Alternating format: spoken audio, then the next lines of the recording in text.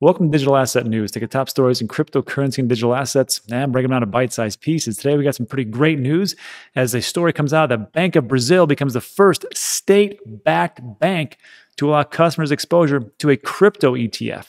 This is hot on the heels of the listing for Coinbase for their IPO or direct listing. And the real question is the United States not far away from also issuing their first crypto ETF or Bitcoin Ethereum ETF? On top of that, we'll take a look at a nice little piece that talks about Binance destroys 595 million worth of BNB tokens in its quarterly burn, which is one of the biggest ones they've ever done. We'll take a look at Ethereum, the London hard fork that is coming up in July, on top of some great stories for Avalanche, the smart contracts platform. And we'll take a little bit deep into that and see what's going on. But first, let's take a look what's going on into the market. So today it is April 17th. It is 10 a.m. El Paso, Texas time. Awful day here. Cold, disturbing, really gross. Not a big fan of cold weather. Need to get to Puerto Rico as fast as I possibly can. But I will tell you this, the market still is hot. We're at $2.2 trillion. So maintaining, I like to see that. Daily sentiment still a little bit bearish because it's a little bit wonky in the markets. Even Dogecoin took a hit today. But just so you know, hottest on Twitter, Ethereum Classic has been breaking out. NANO, Sia Coin, Doge of course, Verge, VeChain, Neo, and Digibyte. Digibyte is up pretty great. If you watch Digital Dave over there, Crazy Over Cryptos, he's been preaching the word about Digibyte for as long as I've watched him. And today, I think, is one of those great days that he gets to celebrate because I think Digibyte's doing pretty good stuff. So real quick on the coins, Bitcoin's around 60,000. Ethereum's, roughly, a little bit of a dip, 2364. And let's see anything up massively. VeChain up massively. VeChain doing great things. I own VeChain. I love it. And just so you know, I'm super biased in this channel. Everything that I own, I talk about. That's pretty much how it is. And I skip the rest, except for Avalanche. I don't own that yet. Let's see, Tron's up. Nothing too great. Let's take a look at as far as the projected range. That's what's great about Trade the Chain, sentiment analysis. We're going to click on this. And it's going to give us to see what our inner trader could actually make a profit. Very tight margins today. Plus 0.65 for Pirate Chain, and the ticker name is R, which is pretty funny. I like that one. It's a good one. iExec RLC, Wacky Chain, Celsius, Numera, and NEM are something to look at if you're a trader. But again, the margins are pretty tight. And this middle number here is 90% accuracy. So, take it for what it's worth. Anyhow, let's break into today's top story. That's what I really want to talk about. So, Bank of Brazil, first state-backed bank crypto ETF. What's going on here? Well, it was initially set for around April 22nd, and then they said, no, we're going to push it back. And then people were all worried about it because they said, oh, well, they're going to push it back, it's going to stop. But no, just 4 days later. That's amazing for Brazil. And I remember reading articles about how Brazil was being very heavy-handed as far as cryptocurrency goes and different problems with it, but it doesn't look like it's affecting it too much. So according to a letter sent by Hashdex to its clients, the state-backed banking institution will be able to offer its customers the possibility of buying the crypto ETF of Hashdex. Bank of Brazil's customers could have exposure by investing in the fund, which will replicate the NASDAQ Crypto Index, NCI. The new date of the ETF debut is set to take place on April 26, pushed back from April 22nd. Banking institution becomes the first bank in the world to offer such kind of exposure. This is the things that I'm always talking about on this channel. It's not so much about like one big story. I mean, there's always like one big story sometimes, right? PayPal coming out and saying, hey, we're going to offer these for crypto assets. Elon Musk saying, hey, we're going to accept Bitcoin. We're going to put 1.5 billion of Bitcoin on our sheets, in our treasury. And, like something like this is the first state backed bank to actually do it. So I just see like all these things that are happening around us. It just kind of gets into the public consciousness and just they start to realize that, hey, cryptocurrencies and digital assets are here to stay. Because remember, not everybody's like you and me. Not everybody just gets it. I mean, talk to anybody. They're like, we don't understand it. So banks are going to change. The financial institutions are going to change. There are so many things. I hate to use the word revolution, but really it is. I mean, it's like there's a big uprooting and a revolution really happening. And the people that don't understand about the upcoming technology, the ones that are going to get left behind, they're going to get blockbustered. So the Hashtag Crypto Index, Hash 11, is composed of crypto assets such as Bitcoin, Ethereum, Litecoin, Chainlink, Bitcoin Cash, and Stellar. Interesting. So to me, like when I see something like this, and that's really, really the whole story, I always think to myself, I'm like, who cares? Who needs an ETF? Who needs these indexes? And again, it's just people who really are into the traditional finance sector, which is where all the money's at, traditional finance.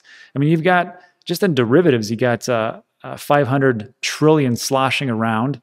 And so these people that like really want to get into it, but they really can't because of regulatory issues or safety issues. And who's going to put, 20 million of their net worth onto a nano ledger? It just doesn't make any sense. So these types of things, they can get exposure to it and they can bring the money in.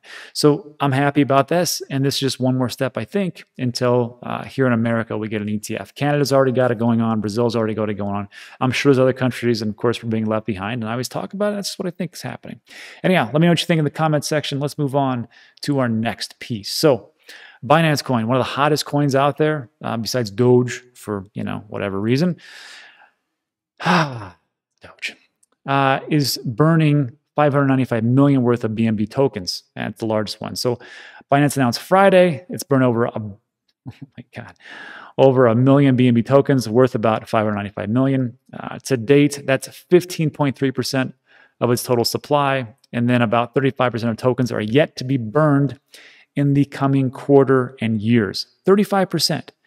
And Binance burns BNB token each quarter. So this is a very fast article, but it's just something I want to talk to you and just say, like, if you think you missed the boat on Binance coin, you probably didn't. And this is not financial advice. I don't own BNB token. And I know people say, well, Rob, you can get it here, you can get it there. I can't get it on Binance US because I'm in Texas, but I know there's other places I can get it. I haven't gotten into it, right? I've got like 40 different coins right now.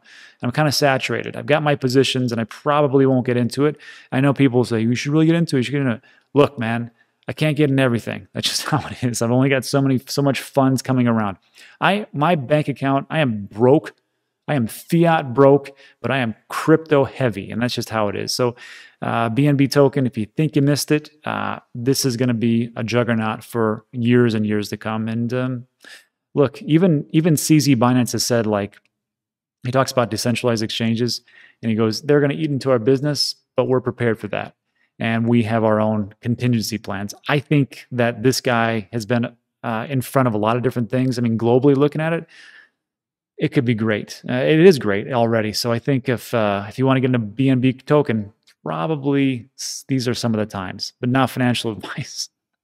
That was awful. That was even worse than I've ever done before. Look, do your own research. Just remember that I'm just one person out there that just talks about it, and never listen to any one person. Find a lot of different places that actually give information, and do your own research so you can find the right stuff for you and what's best for you and your family. Let me just think in the comment section, but that's what's going on for BNB token. All right, and then moving forward, just so you know, there's 3 big events coming up for Ethereum. 26th of April, GV liquidity. 29th of April, GV funds on Ethereum. And then 31st of July, London hard fork. So what are these things? Well, first of all, the reason why I talk about these things is because what I feel moves the market is news. News moves the market so much, which is why I'm always recommending Trade the Chain, because they have a direct API into Twitter, which is where I get a lot of my information from, because it's the fastest way to get it. On top of that, it scours the whole internet, the blog posts for the different exchanges, and this is where I find a lot of good information. So Genesis, what's it called? Genesis Vision. Is a cross-market financial platform successfully connecting crypto, forex, and stock markets. And this is where the liquidity is going to come from as far as Ethereum. So again, I'm just telling you right now, all these different old-time exchanges, not exchanges, but financial institutions and what they're used to that have been built for, hundreds of years. I mean, stocks, bonds, gold, and silver. Look, I own gold and silver, but how you trade those things, those are going to be a relic of the past, and we're going to have something like this. So this is just one example. When we get into Avalanche, I'll even show you even further. So these 2 things are going to happen. So maybe around that time, you might want to take a little hard look into Ethereum. Also, the London hard fork is coming up, and just so you know, this is, I'll just skip all the big stuff, but let me blow this up so you can see it. So basically, this is what it is. What it's going to really come down to is that they're going to regulate the miners and go, look, we know that these gas fees are just crazy out of control. So we're going to try to regulate and we're going to rein everything in. And this is what EIP 5059.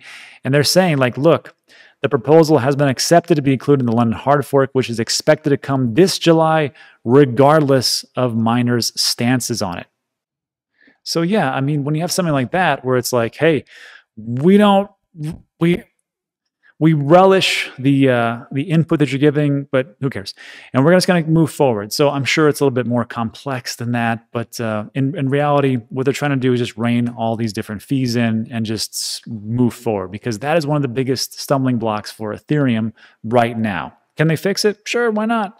I mean, look, it's like the first inning of what's going on. So we'll see how that goes. So these are the things that are happening right now. So you're looking at 26th April, 29th April, 31st of July. So look for those dates to see what would happen in the market as far as Ethereum goes.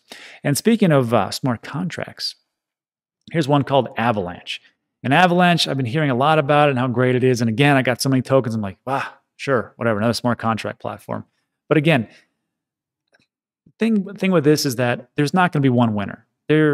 There's not going to be one winner in the financial institution game, right? We don't go to one place to buy all of our stocks. We don't go to one place to get all our groceries. We don't go to one place to get all our electronics. There's enough room for everybody. Not everybody. There's enough room for multiple entries. So I don't know which one's going to be great. I don't know which one's going to be good. But right now, I have my money in Ethereum and Cardano. And this might be another entry into the mix. Just got to do a little bit more research. So just so you know, when you're taking a look at what's going on, these guys got a lot of things happening. You've got incubator program, finance integration, blocknet migration, Orion integration. Orion is a decentralized exchange which uses multiple platforms, so you can trade amongst a ton of different DEXs and centralized exchanges and kind of bring everything together for the lowest fees. That is something that we should really take a look at, because that sounds awesome, especially if you can get zero fees. Speaking of which, there's another one called Zero DEX, which is they're doing limited fees for exchanges. I don't know much about that. I just heard Alex Mascioli talk about it, so I'm not even going to say much about it. That's all I know. And then more things going on. So again, real quick, if you're looking for all these dates and what's going on, this is from a website called CoinMarketCal. And I had been listening to a bunch of different YouTubers, Journey Crypto, JRNY Crypto. He's about as straight-laced as I am, honestly. But he delves a little bit more into these lower cap gems. And then I saw it on his videos first, and then I saw one on Alex Becker, and I was like, I got to use that sometime. So CoinMarketCal is great, because when you take a look at it, you can just see like this little row right here. This is where all the number of upcoming events are happening, which is pretty awesome. So you can just like click on a Bitcoin and see what the upcoming event is. And again, if it's big, then it'll have this little crown here as far as like the significance of it. So Ethereum, they read that as a 50. The Binance coin, the Burns, and all those things, that's about 100. And then so on and so forth. So when you look at like what projects are hot, look at the ones where they have a lot of upcoming events. Polkadot's got 7 big events coming up. Well, 31, pretty good. Theta has 10 events coming up. So take a look at that. And then what else? There was one else that caught me, which was Avalanche. It's got 10 events. That's why I'm talking about it today. I'm like, they got a lot of things going on. So I had to take a real quick look. This is not a deep dive, but Avalanche, this video right here kind of just sums it up. And I'll link this in the description. This is from their official website. And they're bringing everything together. At least they're trying to.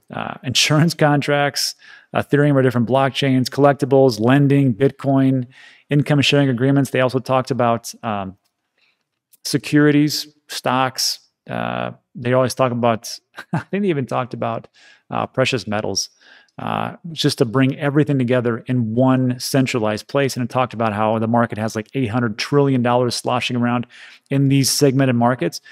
They're very ambitious trying to bring everything together. So is Cardano, and so are them. So we'll see what happens. But I like this one. First of all, transaction, TPS, it's pretty good. You got Bitcoin at 7, Ethereum at 14. Tendermint, I don't know what that is, 1,000, Avalanche 4,500, and then some basic other information that they have over this one. But when we take a look at the price, because what I'm looking for personally as just an investor is something that hasn't already spiked. Like I would never get into Dogecoin at 40 whatever 6 cents, whatever. That's crazy. And I think some people are kicking themselves. I think it's down to like 32 cents now, and it might drop even more.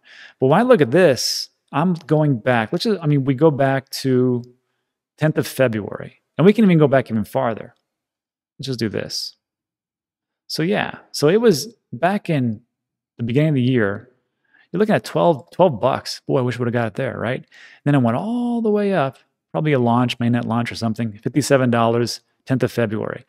But it's been pretty flat down here in the 20s. Then it went all the way up to 37, then it dropped down to 27. And now we're kind of going sideways with a little uptick, 39, then we're down to like 36. So if I'm looking at something to invest in, I'm looking at, first of all, I always try to invest in the people as much as I can. I took a look at their team real quick. Looks pretty solid. They got a lot of different financial backers. Then they've got this price action where it hasn't gone all the way up to the moon already. And they've got a lot of things coming up. So I will not invest yet, but it is on my radar right now. And again, this is not financial advice. I'm just talking about the things that I know of so you can do your own research and go from there. And that is it for today. So look, if you made this far, I want to say thanks for sticking with me. A lot of things going on in the market. Great time to be in there, in my opinion. If you liked the video and got value from it, hit the thumbs up. I would appreciate that. Also consider subscribing. A lot of things to talk about, time sensitive. And that's it for today. So thanks so much. I appreciate it. See you on the next one.